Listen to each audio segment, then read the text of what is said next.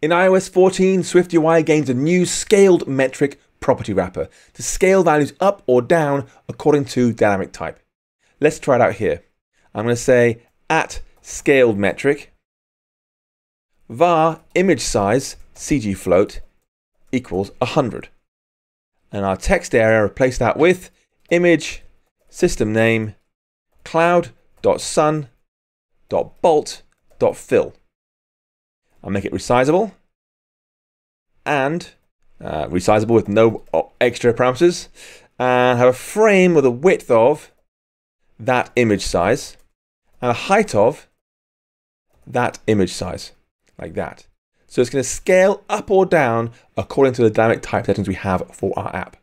If I press Command R now to build and run our code, we should see the app run. There we go. And if I put this to one side over here, I can grab this little thing down here to control the dynamic type and say I want the text to be extra large, like that. When I go back to Simulator, you'll see the image is really, really big. So it'll scale completely correctly with the font size changing, like that.